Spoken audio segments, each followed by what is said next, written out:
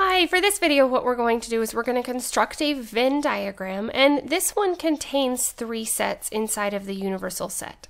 So U represents the universal set. Overall, this represents all of the numbers that can fall within the rectangular region. So the numbers 1 through 9 are my values that fall somewhere in at least one of these sets, or they will be in one of the sets ABC, or on the outside, it could possibly fall on the outside.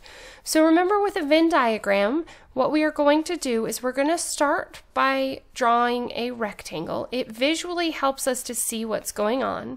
So I would start by drawing a rectangle, and this rectangle represents the universal set. So this is all of the numbers that can appear: 1, 2, 3, 4, 5, 6, 7, 8, 9. And then that universal set is broken into 3 subsets of the universal set. We have set A, so I'm going to just draw a circle to represent set A. And then we would have a circle to represent set B.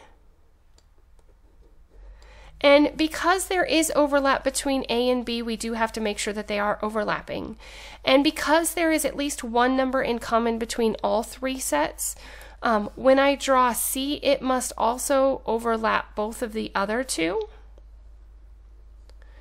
So what we have here, let me try that again. Circles are the hardest things to draw freehand. There we go. So what we have is we are going to, there's many ways that you can do this. For me, it's easiest just to look to see where does it fall. For other people, they start to see what do they have in common and start with the overlapping regions and then cross out the universal numbers as they go. I'm just going to go through systematically through the universal set and start with this number here. So starting with number 1, I see that the 1 appears just in set B. So it's just in B, so I would put a 1 that's inside of circle B, but is not in the overlapping region of A or the overlapping region of C. So basically, the circle A represents everything in A. This little region right here would represent the overlap between A and B. This represents the overlap of A, B, and C. This is the overlap of just set B and C. This is the overlap of sets A and C, and this is just A, just C. So that's what we're going to do.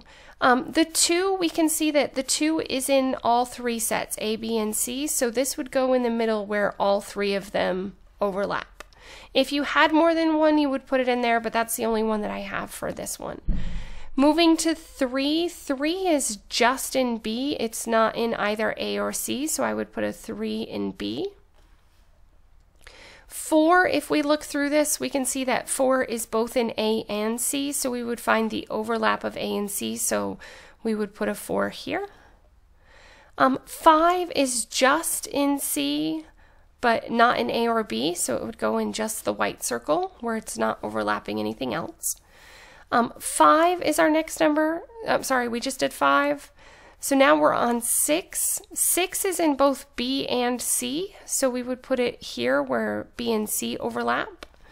7 is just A. 8, we can see that it's in both A and B, so it would go in the overlap region for A and B. And then 9 is our only number in the universal set that falls outside of all 3 of the other sets, A, B, and C. So, like I said, there's more than one way to set this up. Some people set it up by doing the overlap of all 3 of them. Some people set it up where and then they go to the overlap of A and B and the overlap of A and C. For me, it's just easier to start with the universal set and work from there. As always, thanks for watching. If you have any questions, please let me know. If there are additional topics you need me to cover, please let me know that as well.